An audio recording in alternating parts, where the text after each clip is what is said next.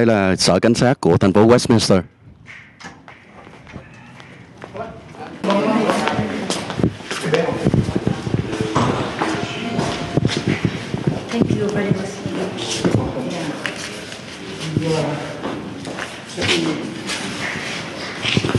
Vì sự việc xảy ra trong khu vực thành phố Westminster, do đó bà Bùi Kim Thành sẽ tới để báo với cảnh sát của thành phố Westminster.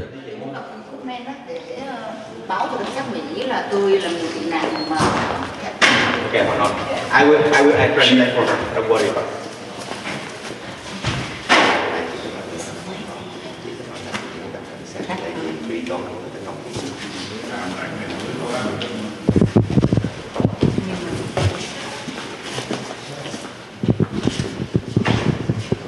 Hiện nay chúng tôi thấy là bà Bùi Kim Thành đang ngay trước cái khu vực để báo cáo với cảnh sát. Kế bên là có ông Trần Nhật Phong, có lẽ trong vai trò thông dịch cho bà Bùi Kim Thành. Và kế bên cũng có ông Peter Katz, là một người cư dân ở thành phố Garden Grove. Không hiểu vì sao ông có mặt ngày hôm nay. Hôm nay chúng tôi sẽ tìm hiểu lý do ông có mặt ngày hôm nay sau khi bà Bùi Kim Thành báo cáo xong với cảnh sát. Tôi là sư Bùi Kim Thành đó, tôi đi tị nạn cộng sản khủng bố, mà bây giờ tôi bọn cộng sản khủng bố nó tấn công tôi và đánh đập tôi cách rất là dã man. Và ngày chủ nhật và ngày trưa phố Phước Lộc Thọ. Dạ thưa, tôi không gọi mà đồng bào gọi. Và hiện nay dạ thưa có ra, và sau khi tôi ra họ lại đánh tiếp tục và đánh và coi như tôi ngất luôn. Và sau đó nhờ quý đồng bào đó với lại quý báo về của Ly nè, người ta chụp hình và người ta giúp đỡ tôi bảo là hôm nay tôi mới đỡ. Thì tôi muốn tới báo với lại cảnh sát trưởng cũng như là cảnh sát tại đây biết cái tội ác của mà bọn cộng sản và khủng bố nó truy giết tôi đó.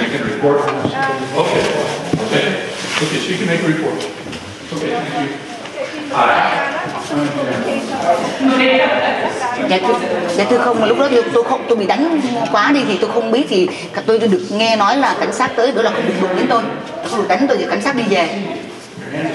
Khi cảnh sát đi về thì họ bắt đầu họ đánh dã man luôn, họ bao lại, họ đánh một cách tùy ý tôi. Dạ vâng, nhưng mà không hiểu tại sao họ lừa những cái bọn cộng sản khủng bố này nó hay lừa đảo cảnh sát Mỹ lắm. Dạ thưa có chưa? And then she has she has a video of she has a evidence video there apart from. Yeah. Okay. Yeah.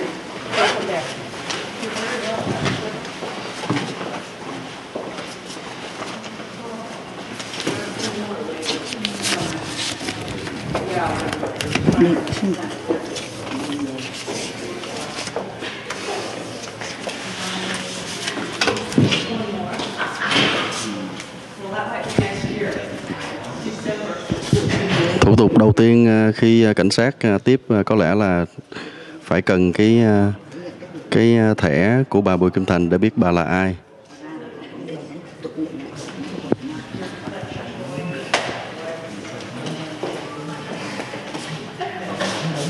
Tức một cái đau á.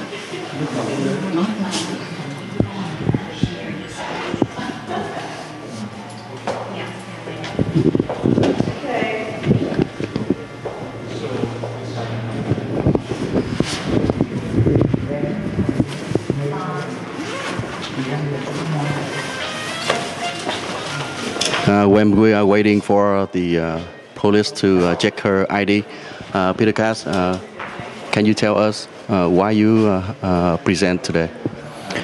Because I viewed the video, and it's clearly that she was assaulted, physically assaulted by two people. She was just exercising her right as an American to free speech, and they obviously didn't agree with her, but they didn't have the right to physically assault her and knock her to the ground. And that's not what I call American. That's not what we do in this country. And she has a right to file a police report and have a judge determine that she has a right to protest, you know, and give her points of view without being physically assaulted. We don't do that in this country. So you are coming here as like a supporter or like I'm coming here to act as a liaison for her and give her moral support. And I know it's intimidating to come to a police station, and I don't want her to feel alone. I mean, I'm an American, and these are all of our rights. When something like this happens in this country, it affects all of us, and it's an assault on all of us. And that's not what soldiers like myself fought for. That's not what this country is all about. This country represents people that come from all over the world, all kinds of views, all kinds of political parties, religions and backgrounds, and social and economic status, and they have a right to their opinion. Just like these protesters that occupy Wall Street, they have the same right to make their demonstrations, but the people have the right to sit in the park as well. So these are the people's rights. The incident happened in Westminster City, and as I know, you are a resident and business owner in Garden Grove. Is there anything that you related between the two cities? I just think it's a common problem that you have newspapers in cities that have a right to a free press.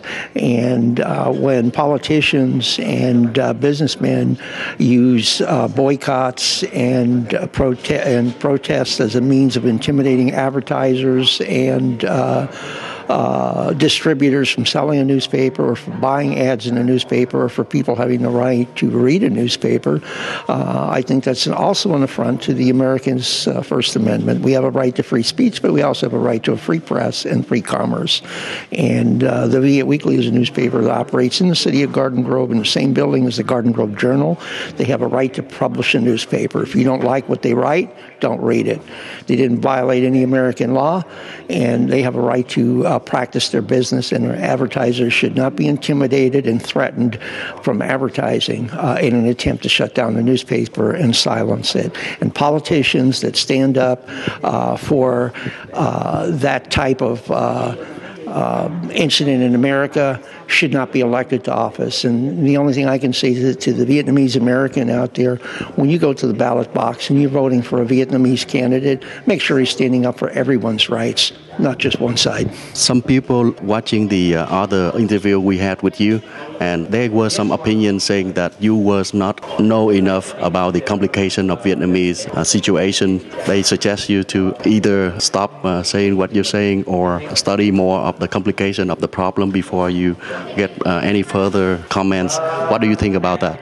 There are no complications. Either you're an American and you believe in the U.S. Constitution and stand up for its rights, or you're not. And if you're not an American, what are you? And where do you come from? And where are your allegiance? You, as an American, have a right to stand up for freedom. Freedom is not free, and the U.S. Constitution protects us all. And if you don't abide by the U.S. Constitution, my question is, where's your patriotism? Another question regarding you is, out of the 6 or 7 organizations signed the announcement, we get back. I'll get back to you. Yeah. Okay, thank you. Okay. Sorry for the interruption. Another question regarding your statements lately was, out of the 6 or 7 organizations signed the announcement regarding protesting Việc Weekly last several weeks. They said out of that 6 or 7 organizations, why you pick only the UVSA to question about their financial status? Is that something personal that you have with the organization? No, because they are a nonprofit organization and their books are open to the public and they represent students. In this country, we educate students on the true history of this country and its constitution. And when organizations organize protests to try to shut down a free press, that's not good for American students. They don't learn American history that way. American history is taught by the U.S. Constitution. And if you're trying to suppress the Constitution to put out your political point of view, you have no business running a student organization. And you look at universities today where Penn State, where coaches are molesting children in the guise of playing football.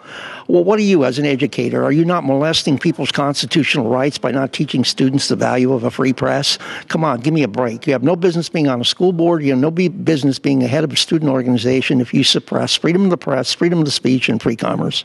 a few UVSA alumni questioning about your statement. So if in the future they want to confront you to talk about this issue regarding your statement about UVSA, are you available to confront with those alumni? I will debate any student anywhere or any organization anywhere on the constitutional values of American life and its Constitution. And I have nothing against the students of the U.S. They do wonderful things. They raise a lot of money that goes to a lot of charitable causes, but they can do more. I mean, as a student and as an American, we all can do more. We need to reach back and take the high road, not the low road. And spending money, protesting a free newspaper, a free speech is a waste of money. That's not educating students. That's suppressing the Constitution of the United States. And I'd be glad to debate anyone, anywhere, anytime. Thank you very much for your willingness, and we will try to see if that debate will happen in the near future. Thank you very much. You're welcome, and I have no animosity towards any organization to defend their values, but their values, when they step on my values, I have to defend mine. So I'm open to any kind of debate with no animosity intended.